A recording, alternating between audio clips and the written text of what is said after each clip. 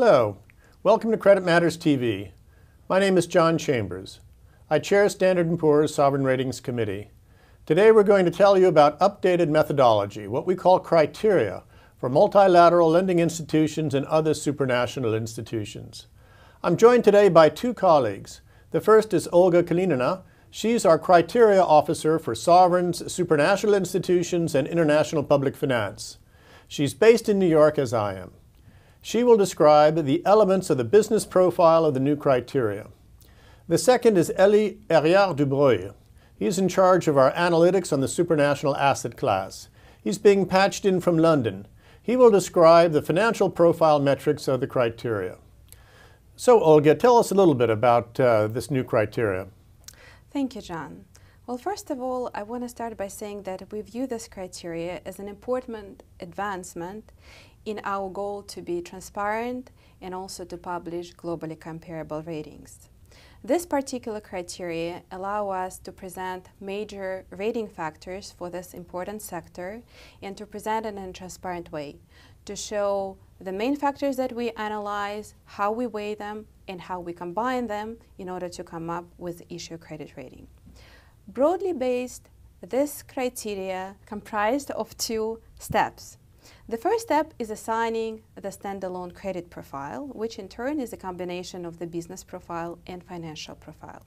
Further, we'll look at the potential uplift from the extraordinary shareholder support through mostly the callable capital. Combination of these two factors gives us the issue credit rating. So to your question about the business profile. Business profile is essentially the combination of two important elements: multilateral lending institution policy importance and risk expertise and also governance evaluation. The first one is essentially within the policy importance, we look into the MLI role and also its stability and strength of its relationship with the shareholders. We also focus on the track record in MLIs fulfilling the public policy mandate through different credit cycles, and also we pay special attention to the analysis of the preferred creditor status, which is a very important, unique feature for this asset class. When we analyze the governance and risk expertise, we look at the governance rules, we look at the audit, the different types of control that exist in an organization. We look at different risk strategies that are employed by the management, and we'll also see to what extent the strategic plans are transferred into the financial performance. As I said earlier, the combination of the governance and the policy importance create the business profile. Okay, well, thanks, Olga. Now, let me turn to you, Élie. May I ask you to go through how we judge the financial profile of these institutions? Thank you, John. There are two pillars to the financial profile: capital adequacy and funding and liquidity. Our starting point for capital adequacy is the S&P RAC ratio, which we also use to rate commercial banks globally. The details are available from our website in the criteria document called Bank Capital Methodology and Assumptions, which I encourage you to read. We then adjust the ratio to reflect MLI's specificities. For example, lending to the public sector usually entails large single-name concentrations.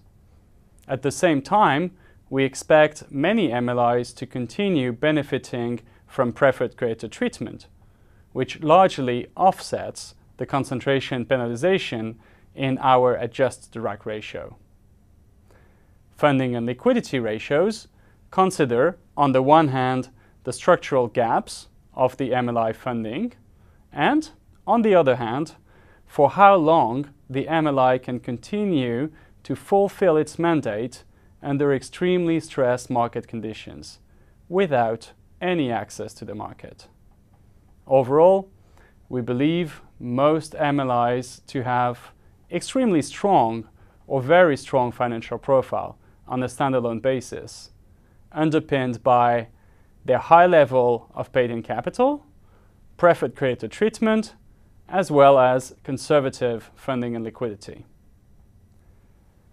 To factor in extraordinary shareholder support, we include callable capital in the RAC ratios, provided it comes from shareholders rated higher than the MLI. The potential benefit from callable capital is, however, limited to 3 notches above the standalone credit profile, or even less, depending notably on the MLI's policy importance. Thank you, Élie. You can find our methodology for multilateral lending institutions and other supranational institutions on the Sovereigns page at standardandpoors.com. Thank you for watching Credit Matters TV.